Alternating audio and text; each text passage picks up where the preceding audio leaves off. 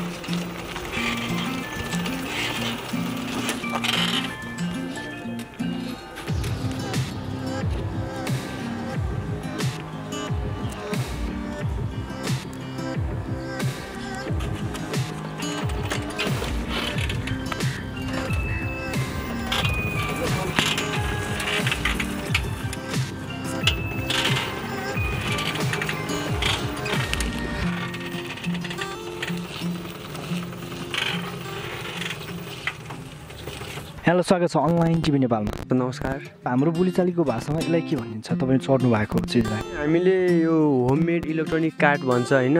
अनि यो चाहिँ तपाईँको 48 भोल्टेजले चल्छ होइन। यो चाहिँ सबै मेटेरियलहरू सब होममेडबाटै बनेको। तपाईँको बाहिरबाट किन्नु परेको छैन। कभार कुनै टुटफुटको सामानहरू सब युज गरेर चाहिँ बनाएको यो सिङ्गल पर्सनलले।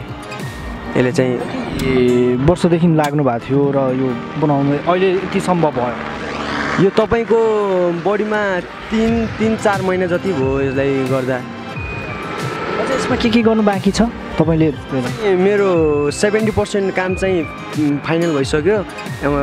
20-30% काम फाइनल गरेर अनि यो फिनिसिङ गर्नु छ। यसमा अरू चाहिँ सब भइसक्यो चल्ने। के को माध्यमबाट चाहिँ विशेष गरी चल्छ यो तपाईँले? यो चाहिँ हाम्रो इलेक्ट्रोनिकबाट। तपाईँको नेपालमा विद्युत निकाल्न सजिलो छ। तपाईँको अब प्रदूषण पनि हुन्न। पेट्रोल भयो भने प्रदूषण धेरै हुन्छ, विद्युत भयो भने वातावरण पनि स्वच्छ, सबै सरसफाइ सब राम्रो हुन्छ। त्यसैले पेट्रोलभन्दा पनि विद्युत राम्रो होस् भनेर विद्युतले गर्दा अलिक राम्रो। केपिओले पनि भनेका छन् विद्युतबाट अब विद्युत कार निकाल्ने भनेर त्यही कन्सेप्टबाट एउटा केही गरौँ भनेर नयाँ गर्न खोजेको। यो चाहिँ विद्युतको माध्यमबाट ब्याट्री चार्ज हुने भयो अनि ब्याट्रीको माध्यमबाट चाहिँ यो चल्छ? ब्याट्रीबाट चल्छ एकदम। तपाईँको 48 भोल्टेज ब्याट्री, यसले 12 भोल्टेज ब्याट्री छ। 4वटा ब्याट्रीले 48 भोल्टेजले मोटरलाई पावर दिएर मोटरले डाइनोमा घुमेर अनि चाहिँ यो चल्ने भयो। तपाईँको घन्टासम्म नन स्टप हिँड्छ। यदि फुल चार्ज गऱ्यो भने 18 आवर फुल चल्छ यो। फुल चल्छ। उकालोहरूमा कतिको गाह्रो हुन्छ उकालोमा चाहिँ चढ्नु? उकालोमा यो चाहिँ मेरो अहिलेसम्ममा फर्स्ट इन्भेन्सन हो होइन सर। तपाईँको उकालोमा चढ्छ अब त्यस्तो हेभी उकालोमा चाहिँ त्यस्तो अहिले चेक गरिया छैन होइन। चेक भयो भने चाहिँ चल्छ, मजाले चल्छ।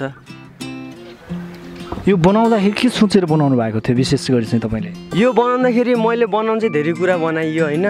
तपाईँको सुदूरपश्चिमबाट लड्दाखेरि म सुदूरपश्चिमबाट टप भएर दिपाइलमा गएर त्यहाँ गएर साइन्स एक्जिबिसनमा प्रतिभा पहिचान कार्यक्रममा म फर्स्ट भएको। अनि त्यहाँबाट चाहिँ त्यसै भयो। अनि मैले त्योबाट मनै मर्यो। अनि त्यसपछि पनि अब केही गरौँ, केही कुरा देखियो होइन। इलेक्ट्रोनिक एउटा कारै बनाऊ, सानो माध्यमहरू धेरै बनाएँ, सानो प्लेन बनाएँ, तपाईँको क्ल्यापिङ लाइट बनाएँ, धेरै कुराहरू बनाएँ। अब एउटा केही नयाँ कार यो माथि टक्क अब सोलर चल्यो भने न विद्युत पनि चाहिने, घामबाट मजाले चल्ने, फ्री एनर्जीबाट चल्ने बनाउनु खोजेको केही नयाँ कन्सेप्टबाट। तपाईँको कन्सेप्ट चाहिँ त्यो सोलरको माध्यमबाट घामबाट चाहिँ चलोस्, विद्युत कुनै पनि विद्युत पनि चाहिएन होइन, ननस्टप चार्ज हुने, घाम भएको बेलामा अरू बेला चल्ने। त्यही यदि घाम नलागेको बेला चार्जिङ सिस्टम पनि हुन्छ, घाम लागेको बेला तपाईँको घाम लाग्यो भने फ्रीमा मजाले चल्ने भयो यताउता सबै, चार्जको कुनै तरिकै चाहिएन। अनि यसको पुरो फुल फिनिसिङ गर्नु चाहिँ कति जति खर्च लाग्छ? अहिलेसम्म कति लाग्यो यति गर्नुको लागि? अहिले चाहिँ यसमा लाग्यो 1 लाख क्रस हुन लाग्छ। फुल गर्नलाई 1.5 लाख जतिमा फुल फिनिसिङ एकदम कार हुन्छ। भोलिको दिनमा यदि मैले यो मार्केटमा ल्याउन सक्यो भने नेपाली जनताले 2.5 लाखमा कार चढ्न पाउँछ। 2.5 लाखमा नेपाली जनताले सजिलै कार चढ्न पाउँछ। अनि नेपालमा फिनिसिङको लागि चाहिँ किन रोक्नु भयो तपाईँले? अझै सबै कुरो भइसकेछ भन्नुभयो, 75% काम भइसकेछ भनेर भन्नुभयो, फिनिसिङको लागि चाहिँ किन? फर्स्टमा नेपालमा सामान पाउनै गाह्रो भयो, दोस्रोमा अनलाइन सपिङ गर्नु पऱ्यो, यताउता अब अलिक सहयोग पनि कम भयो होइन। अनि केही अब आर्थिक सहयोगले गर्दा पनि, आर्थिक कमजोरीले गर्दा पनि अलिक काम रोकिया छ। यदि भयो भने चाहिँ फुल फिनिसिङ हुन्छ।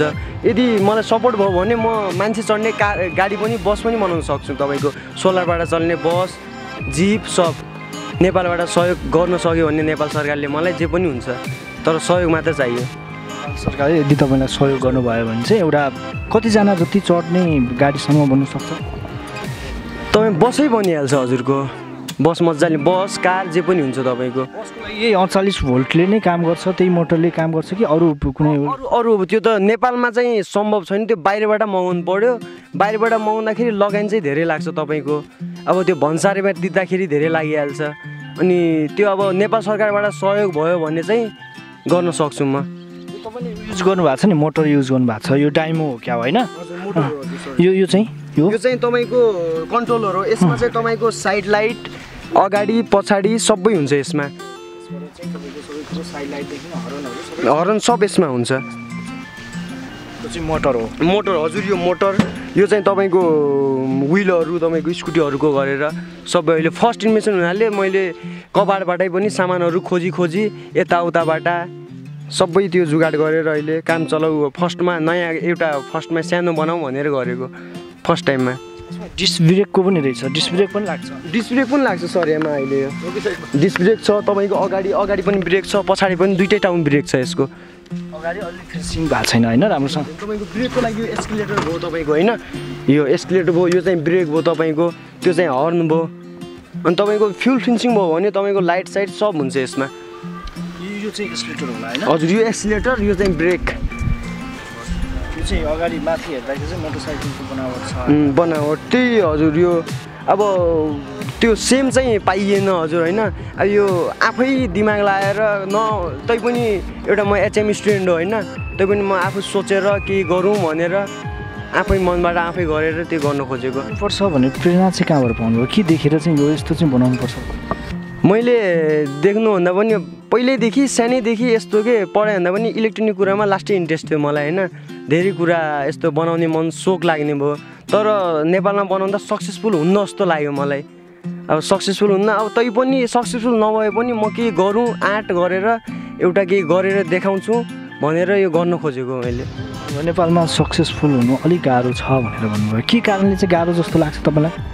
नेपालबाट गाह्रो चाहिँ सपोर्ट मिल्दैन कि नेपालमा तपाईँको सामान किन्दा पनि नेपालमा खोजेको सामान कहीँ पाउँदैन तपाईँको जे कुरा पनि किन्दाखेरि पनि त्यो सानो टुक्रा ल्याएर फिटिङ गर्ने आफै सबै एक्लै गर्ने त्यो गर्दा धेरै अप्ठ्यारो भयो क्या अब तपाईँको विदेश भए भयो तपाईँको हरेक सामान अनलाइन सपिङबाट ठ्याक मिल्थ्यो फिटिङ गर्नु मिल्थ्यो एमा त सानो टुक्रा पनि तपाईँको ओल्डिङ गरेर गर्नु पऱ्यो यताउता गर्दा धेरै भयो नेपालको कन्टेक्स्टमा त अहिले सपिङ गर्नुको लागि बाहिरैबाट पनि तपाईँको कुरियर माध्यमबाट तपाईँलाई जहाँ पनि पुगाउन सकिन्छ विश्वको जुनसुकै कुनामा पनि ल्याइदिनु सक्छ होइन तपाईँले चाह्यो भने आफ्नो सामानलाई बिक्री पनि गर्न सक्नुहुन्छ ल्याउनु पनि सक्नुहुन्छ त्यति गाह्रो त अहिलेको कन्सेप्टमा त छैन होला नि छन् त्यो त छैन यदि ल्याउँदाखेरि तपाईँको करै धेरै लागिहाल्छ तपाईँको 1 लाख पर्ने केही सामान छ भने तपाईँको 2-2.5 लाख परिहाल्छ 2.5 लाख पऱ्यो भन्दा यहाँ बनाउँदाखेरि लास्टमा 5 लाख परिहाल्छ त्योभन्दा आफै बनाएर आफै नेपालमै बेच्न सक्यो भने चाहिँ होला जस्तो लाग्यो कि मलाई अलिक गाह्रो होला नेपालको कन्सेप्टमा ल्याउनु चाहिँ यदि भोलिको दिनमा सपोर्ट पायो भने चाहिँ म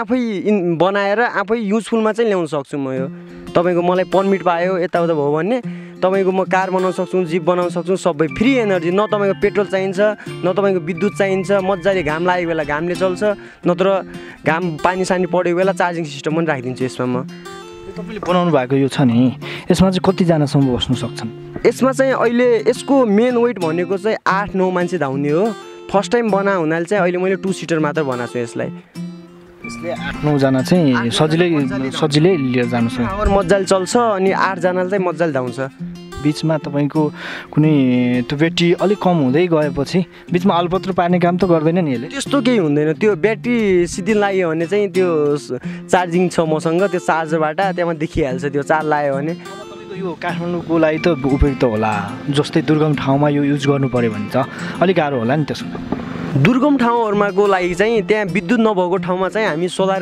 फिट भयो भने सोलर प्यानलबाट चाहिँ तपाईँको डाइरेक्ट चल्छ ब्याट्री नहुँदा पनि सोलरबाट चाहिँ यो मोटर घुमेर मजाले सोलरबाट चल्ने भयो तपाईँले भन्नुभयो यो बनाइसकेपछि सम्बन्धित निकायले तपाईँलाई चासो दिएर यसलाई सपोर्ट गर्यो भने चाहिँ के गरिदिनुपर्छ सम्बन्धित निकायले यदि मलाई सपोर्ट गर्यो भने चाहिँ मैले चाहिँ तपाईँको पर्मिट सब पायो भने चाहिँ तपाईँको चल्न लागेको बस जस्तो नेपाल यातायात हुन्छ नि त्यत्रै साइजकोमा तपाईँको फ्री एनर्जीबाट पनि चल्ने बनाउन सक्छु म त्यसको लागि चाहिँ नेपाल सरकारले के गरिदिनुपर्छ नेपाल सरकारले तपाईँको सामानको लागि अलिक सपोर्ट गरिदिनु पर्यो सामान आवाजाउ त्यो ल्याउँदाखेरि त्यसको नेपाल सरकारबाट सहयोग चाहियो अन्तमा अनलाइन टिभी नेपाल हेरेर बस्नुभएको दर्शकलाई के भन्नुहुन्छ मैले यो पर्सनल आफै बनाएको सपोर्ट गरिदियो भने चाहिँ नेपाल सरकारबाट पनि सपोर्ट गरिदियो भने चाहिँ एकदम आभारी हुन्थेँ म सबैबाट सहयोग पाइदियो भने चाहिँ हुन्थ्यो